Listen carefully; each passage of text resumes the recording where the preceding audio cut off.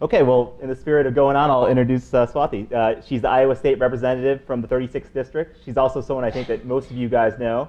She served in the Iowa House since 2002. She's a BS from Nagpur University and a graduate degree from Bombay University.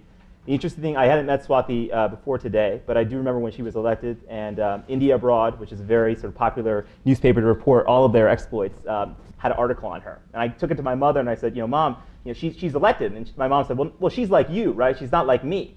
And I didn't know what my mom meant by that. What she meant is, well, no, she must be born in this country, come here as a second-generation immigrant, and all this stuff. I said, no, Mom, actually, she's like you. Whatever that means, she's like you.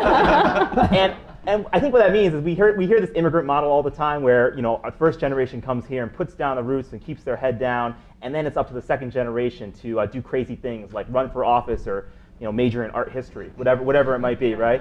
So that was actually to lead to Hansen. Okay, all right. So who did an art major at Cornell?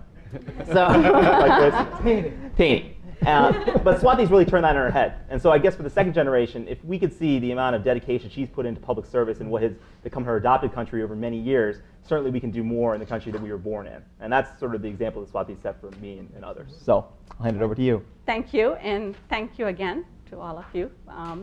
We are.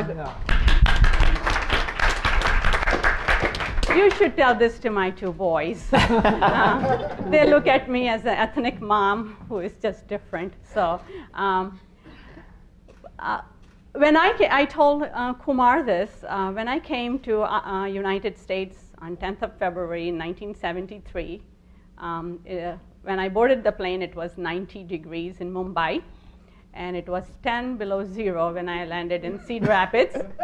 And my friends who came and said hello to me, they looked at me and they thought, well, she can dress well, but she doesn't know how to buy her shoes, because I had a great coat and fancy sandals that matched my coat, minus 10 below zero. They thought I was crazy. But anyway, when Iowa did not have very many Indian Americans when I went to Cedar Rapids.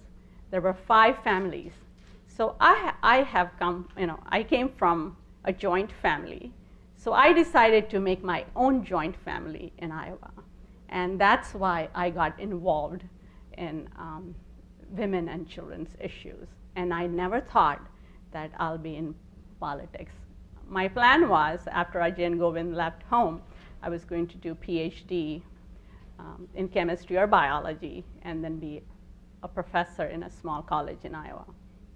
So I'm going to stop right there, and I have to say one thing. When I was elected, my younger brother, Kumar Barve, I have to tell you, he said, I'm like your younger brother, and then my boy said, who is smarter than his older sister. No, so that's what the two boys said. So I said, yeah, that's okay. The younger brothers are supposed to be smarter than older sister. But they never are.